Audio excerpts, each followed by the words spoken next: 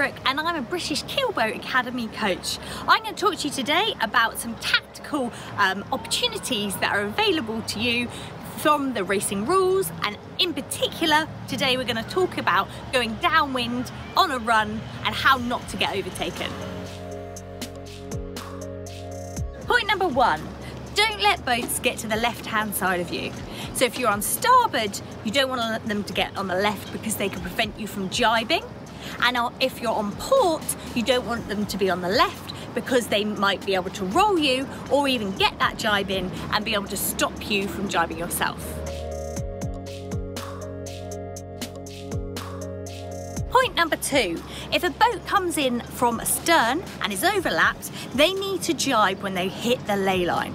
So this is rule 17, and if you can either tell them or you can protest them, and effectively this can be broken from quite far out from the mark, but it's an important rule if you come from astern and become overlapped.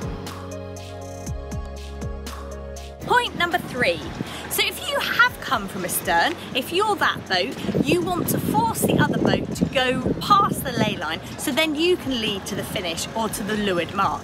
So there's two options here. So you can do a double jibe whilst maintaining your overlap, which is quite tricky to do, especially if you're an asymmetric boat. But you can just double jibe using your mainsail, and as long as it is popped and fulled and you're probably sailing on one side and then the other, you can then establish your luffing rights and you could go beyond the ley line.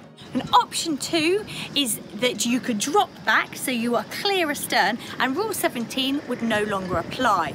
This would mean that they would be right of way boat changing course and would have to give you initial room to be able to keep clear and decide which side of them you'd want to go, and thus make a tactical decision and potentially get to that finish line first. Thanks for watching. Please subscribe to the ROA Dinghy Racing channel for more top tactical sailing tips.